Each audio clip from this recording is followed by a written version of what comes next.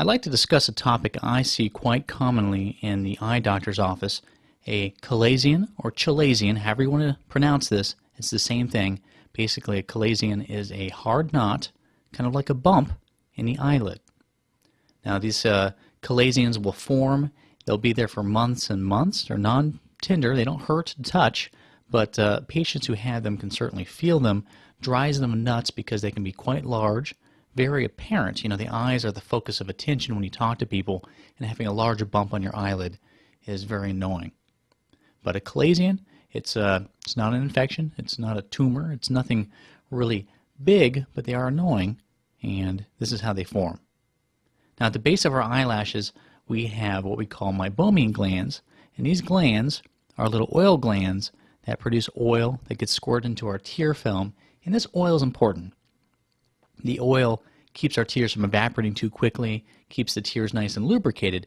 However, if one of these little glands gets clogged up, that oil can back up into the eyelid and basically create a round pocket of oil, and that's what turns into the Chalazion. That's what that bump is. So it's not an infection, it's not an abscess, it's basically a inflammatory collection of oil that's backed up into the eyelid.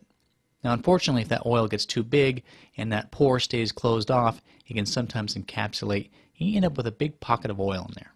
So, if we look at a side profile, a Chalazion is very deep, and basically those glands clog up and you get this little oil pocket in the eyelid. Now, that's a little bit different than a sty. Sty is what we classically describe as a pimple or a little bit of an infection.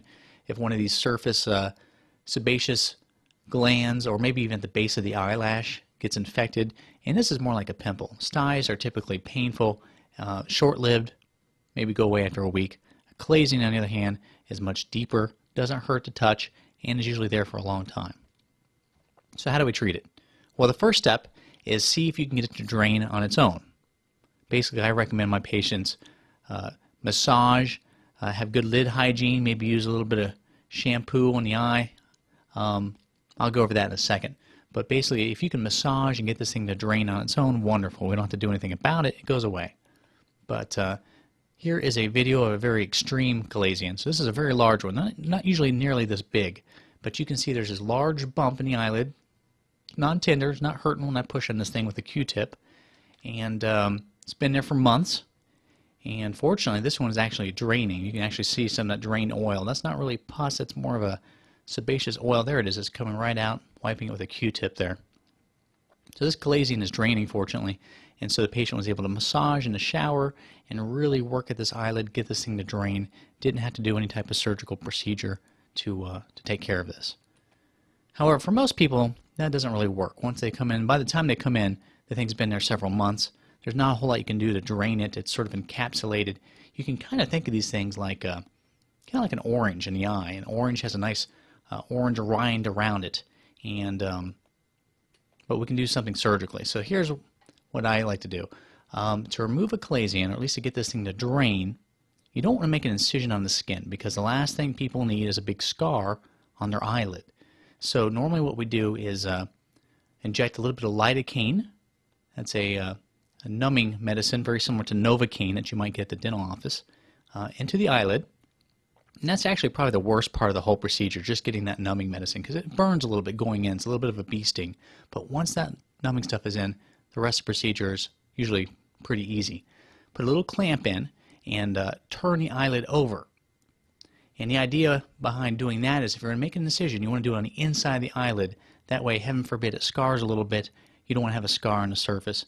So we turn the eyelid over, make a little nick, and to get into the middle of this thing, and I take a little device. It's very similar to a kind of like a very small ice cream scooper. Go in there, scoop that oil out, break up the little loculations in there, and get the thing to drain. And then when we're done, we flip the lid back, put a little bit of erythromycin ointment in the eye, and put a patch on for a couple hours just to keep it from bleeding too much. So, what to expect after a drainage like this? Well, it's going to ooze. It's going to ooze blood. We don't put a stitch in there because you don't want to stitch on the inside of your eyelid. Every time you blink, it'll rub on your cornea. It's going to hurt. So you basically just let the thing heal on its own. But all it takes is like half a drop of blood to make all of your tears look very red. So I usually tell people, you know what, your tears are going to be kind of red for the next few days. There's usually a lot of swelling. You know, we just did a little surgical procedure, messed around with the eye, so there's going to be some swelling. It might look like you got in a fight, but once that swelling goes away, hopefully things will look a lot better than it did before. And there's always a chance for reoccurrence. People who tend to get chalazions tend to get them again just because their meibomian glands have a tendency to get clogged. And if I usually tell people after a chalazion removal, if you want to keep this from happening again, lid hygiene is kind of important. Once a day you may want to, if you want to do it in the shower, take a washcloth, get some Johnson's & Johnson's baby shampoo, and get that washcloth kind of sudsy. Close your eyes, you don't want to get shampoo in your eyes, and very gently rub along your eyelashes.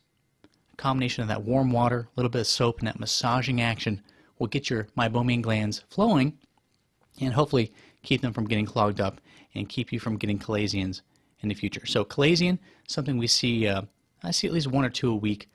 Very easy surgical procedure to drain, though I like to give people a benefit to see if they can get it to drain on their own at home without being too aggressive. For more informative videos like this, visit us at tomokaeye.com. Or if you would like to make an appointment to see one of our doctors, please call 386-672-4244.